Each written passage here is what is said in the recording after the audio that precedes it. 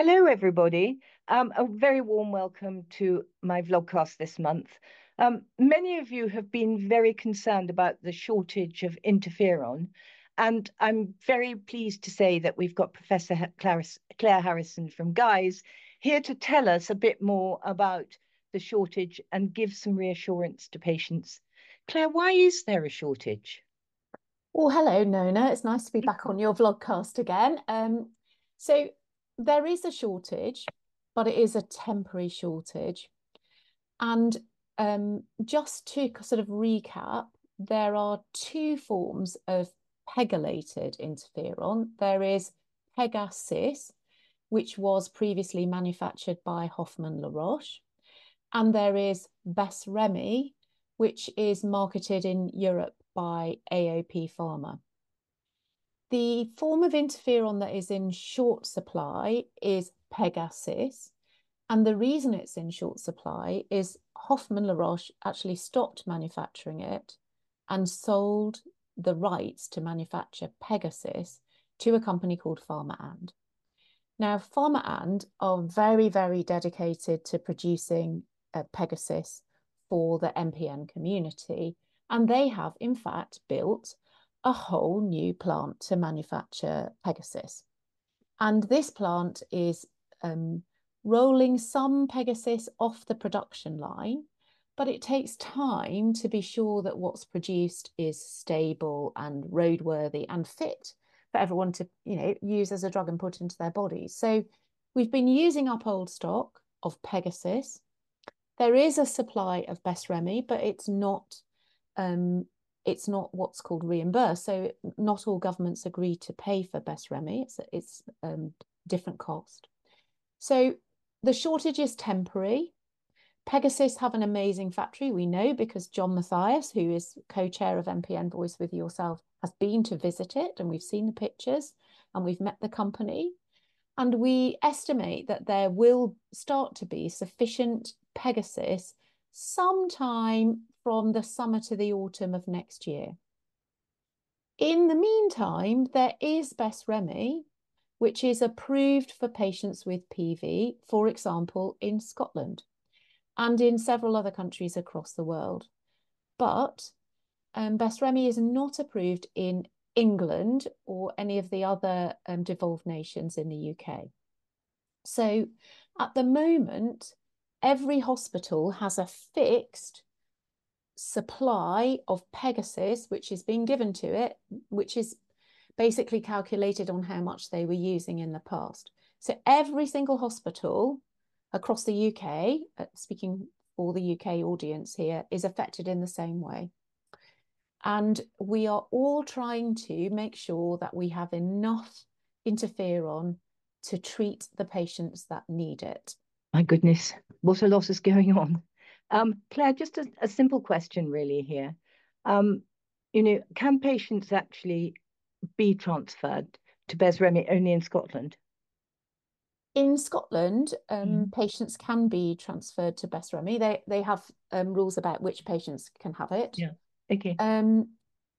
There are a few patients in England who, for example, in the past, where we've had extenuating circumstances and we haven't been able to use Pegasys, or it hasn't worked, for example, for a pregnant lady who's got a very high count, interferon would be the only drug we would give in pregnancy. We have been able to obtain it. But at the moment, NHS England, which commissions drugs for England, is considering, and we've been having meetings with them for many weeks now, and we've made a strong case for them to commission as a temporary basis Besremi, and we expect and hope that we will hear a positive answer on that in the coming week or so. We've been lobbying a lot. So as you will know, MPN Voice, Leukemia Care, Blood Cancer UK all wrote to various people. I joined Blood Cancer UK for the launch of their Blood Cancer Action Plan in Westminster, and was zooming around the room talking to as many people as possible about all of our approximately 2,000 patients we believe in the UK that are on Pegasys. and campaigning very strongly that we needed NHS England to commission Besremi. So they have heard our arguments and they are sympathetic, but of course we have to make a case, and it will cost more money. So it will cost somewhere between £5 and £8 million extra. And we know that everybody's got their hand out for more money at the moment. So we're doing our best. We expect that if NHS England agrees to commission Besremi, then the same might also happen, for example, in Northern Ireland and Wales. And although Besremi is available in Scotland, it's only available for PV patients. So we would really hope that then we could use the same arguments with the devolved nations. Now, are there other options for patients? Yes. So as you know, right from the beginning, when we discovered there was a shortage of Pegasus, we put a message out, and we've put a couple of messages out now. And thanks so much to everyone for putting out the message, and to you at home for reading it and thinking about it. So what we asked was, if you are, for example, taking half a syringe of Besremi, say 45 of Pegasus, 45 micrograms every week, that when you go to see your medical team, they may well ask you instead to take a whole syringe, but to stretch out the time between the injections. So what we're trying to do is make the little amount of Pegasus that we have go as far as possible. So by agreeing to take a bigger dose and space it out more, you're preserving the amount of Pegasus that we have for you, but also for other patients. Now, we understand that sometimes, of course, patients do experience more side effects if we give a bigger dose. We would expect those side effects to get less, hopefully, over time, but they don't always.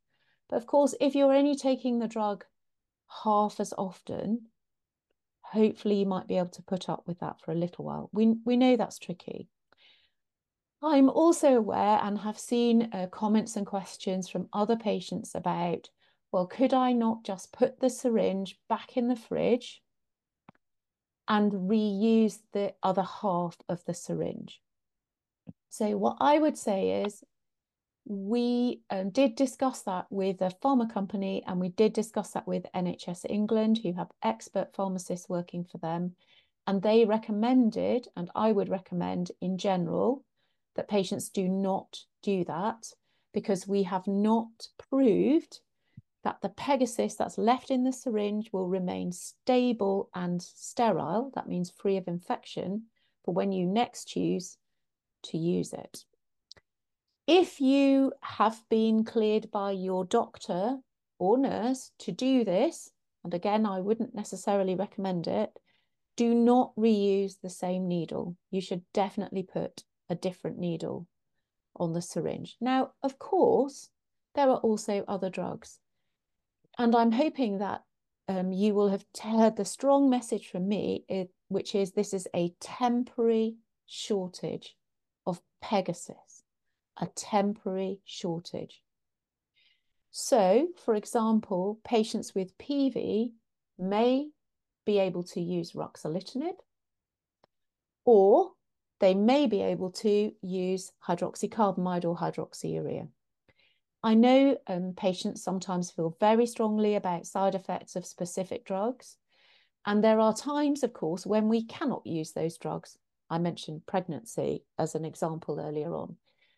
But if you are asked by your healthcare team or offered the option to go to, or to start, if you're a newly diagnosed patient, to start hydroxycarbamide with the promise that this would be reviewed when supplies of Pegasus or Interferon become more freely available, then I would reassure you that we do not believe there is harm in using hydroxycarbamide. We know that many, if not most, MPN patients, even yourself know, and I think you'd probably be happy for people to know that. Do you take hydroxycarbamide and have been taking it for a long time? That's definitely the answer there. Now, if you're newly diagnosed and you would, are there clinical trials, or are there other options for for newly diagnosed patients? Yes, so of course, clinical trials have got very fixed entry criteria. So for patients with myelofibrosis, thinking about diseases first. So for myelofibrosis patients, if patients have intermediate 1 or above risk, there are a couple of clinical trials using a JAK inhibitor alone as a run-in or in combination with another drug such as selinexor or, for example, navtemadlin. And of course, a patient who is in need of a JAK inhibitor, we actually have 3 JAK inhibitors now. We should be celebrating shortly some news perhaps on fedratinib as well. For patients with essential thrombocythemia, we will shortly be opening a study for patients who are newly diagnosed with a drug called bomedemstat, which we've spoken about before, which is an LSD1 inhibitor. That's an enzyme that affects the production of platelets and inflammation.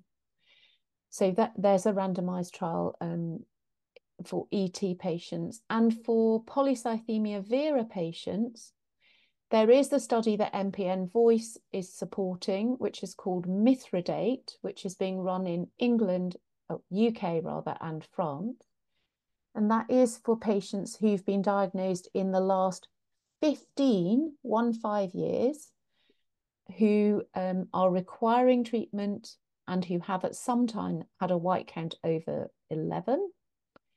And in this study, patients have the option of being randomized between ruxolitinib, which is a JAK inhibitor, and either interferon or hydroxycarbamide. So for PV patients, first of all, we'll be trying to keep supplies of interferon to support that trial because it's a very important trial.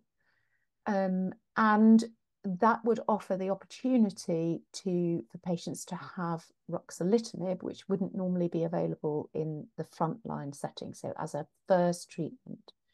Just to emphasize for Mithridate, if, for example, you are a patient who's been taking hydroxycarbamide for 7 or 8 years and it's working well for you, you would still have the opportunity to enter that study. But that, of course, it's not relevant for interferon. But if you're a patient who's been on interferon, and you're interested in that study, you could still be randomized in that study. It's open in, I think, 38 or 39 hospitals across the UK, and it's doing very well at the moment. But as I said, please don't forget that we are doing our very best to make sure we have enough interferon. We are doing our very best to convince NHS England to allow us to use Besremi for some patients.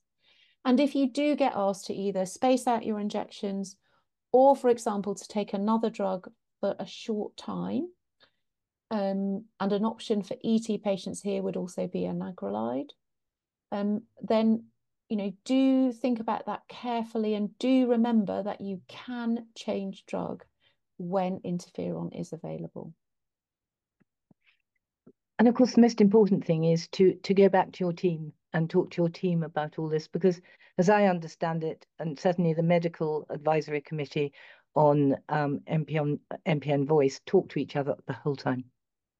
Absolutely true. And just to say, Nona, that all of this work has actually been done in terms of nagging NHS England, writing papers, endlessly going back to them, lots and lots and lots of Zoom calls. That's being done by a whole team. It's not just being done by me. There are also nurses involved. And every single healthcare team that looks after MPN patients will be aware of this shortage and is aware of what steps are being taken. And, there's no point trying to think about hopping to another hospital because that hospital may have a better supply, because actually we don't. We're all in the same situation. So also, I know that everyone is kind and nice to their healthcare team, but do you remember, just the same as in COVID, we are doing our best. And this is putting a lot of extra strain on nurses, pharmacists, and doctors as well, because we're having to think very hard about what to do. So, if you're worried but you've got an appointment coming up, wait until your appointment, because we may well, hopefully, fingers crossed, have positive news from NHS England. And I think the message I've taken from you this evening is that this is a short-term problem, and that this time next year, hopefully, we won't be talking about it. We hope. Absolutely. And European Medicines Agency actually approved, I think it was while you and I were in a conference in Warsaw, actually. No, they actually approved Pegasus for PV and ET, and we've been using it before without it being approved. So clearly that company, they have built a factory, they've got batches of interferon coming off the production line, and they've already been and got it approved. So, and that means we've got a strong partnership between the patient and the clinical community and this company, which is producing this really important drug. So hopefully we'll have strong production, strong availability, and a company that's really committed to supporting work in the field going forwards. Claire, that's wonderful. Thank you so much. I'm sure that what you've said will give a lot of people a lot of reassurance. And I'm very grateful to you for taking part in this month's vlogcast. Thank you.